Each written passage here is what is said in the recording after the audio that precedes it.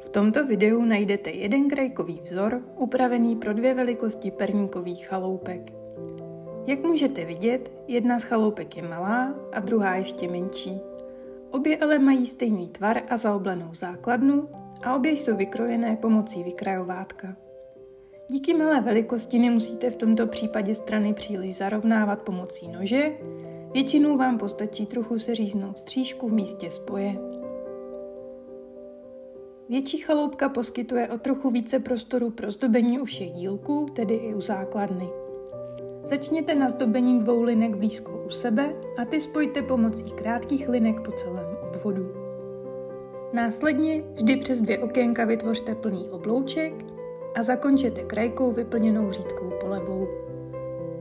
U menší chaloupky poslední řadu krajkových obloučků vynechejte. Výhodou této velikosti chaloupek je rovněž i to, že na vyplňování velkých ploch budete potřebovat přibližně jen 1 lžičku zředěné polevy, což je množství, které se snadno nanáší. Na boční stěny se příliš zdobení nevejde, takže stačí nakreslit jednoduchá okénka, případně přidat drobné srdíčko.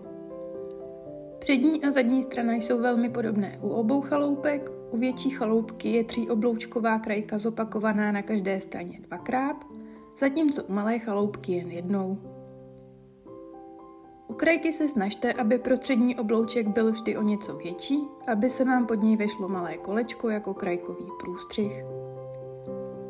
Mezi oběma chaloupkami je rozdíl i v provedení okének, u větší chaloupky jsou k okénkům přidány plné obloučky, u malé chaloupky jsou ponechané jen v základní podobě.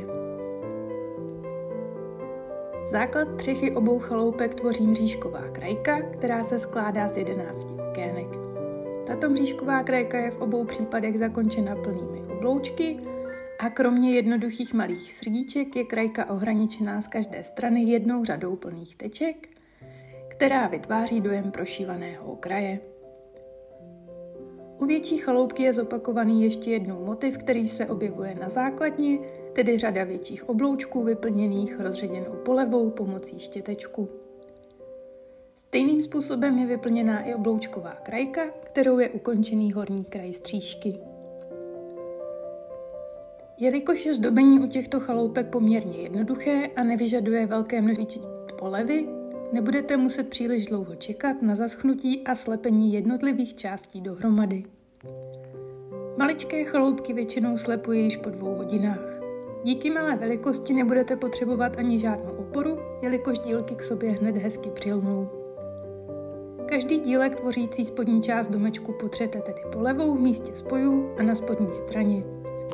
Dílky slepte dohromady a nechte polevu zaschnout alespoň půl hodiny, raději více, než se pustíte do přilepení střížky. Pokud začnete střešní dílky lepit moc brzo, může se vám stát, že i tyto maličké chaloupky se vám rozpadnou pod rukama.